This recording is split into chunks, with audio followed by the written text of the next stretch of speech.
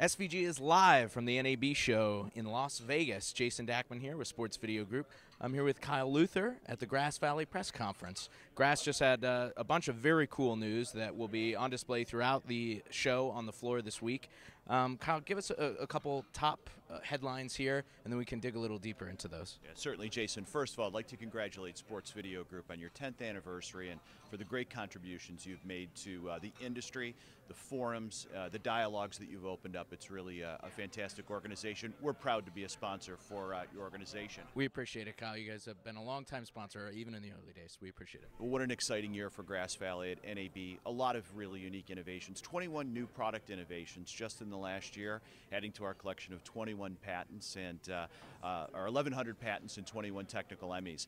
Clearly, this is a very significant and perhaps revolutionary year for the industry as we make the migration to IP and continue to explore our ability to help our customers monetize 4K, remote productions, and other new emerging technologies.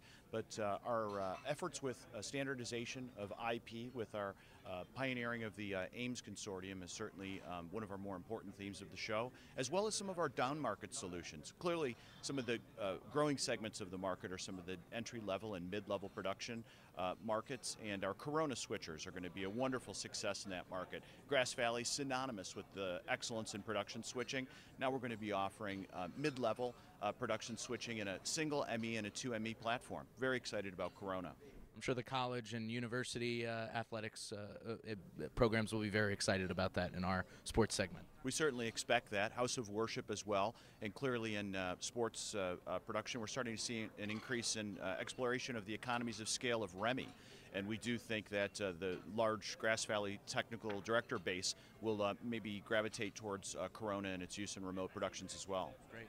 Tell me a little bit about the native 4K camera that you guys, series of cameras that you guys are launching here, and what you guys are trying to build on the 86 universe that was launched last year at the show. That is correct. So an extension of our Grass Valley LDX cameras, the LDX 86N. So native 4K imager, and fits into our extension of our complete end-to-end IP and 4K workflow. So we have a native 4K imager in the LDX 86N with industry-leading sensitivity, and the XCU cradle, which is wonderful for mobile units to be able to move them from unit to unit, but industry-leading stats and a wonderful camera. We're sure the industry is going to respond to it well. Sure.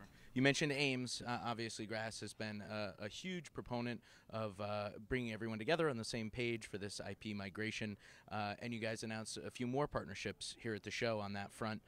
Can you delve into those and why it makes sense for Grass to partner with fellow vendors in the industry here? Yeah, certainly. So interoperability and compliance between various manufacturers to be able to offer uniform solutions to customer base is something our customers have been asking for a while. AIMS is really directed clearly at that. When we launched it at IBC, we had an intention of maybe having a dozen or so partners by NAB 16, over 30 now, right. And really thrilled to announce that Evertz and Sony have joined as well. So we're starting to get a good groundswell of attention towards our vision for IP routing and IP infrastructure as a whole, and how its interoperability can really benefit our customer base.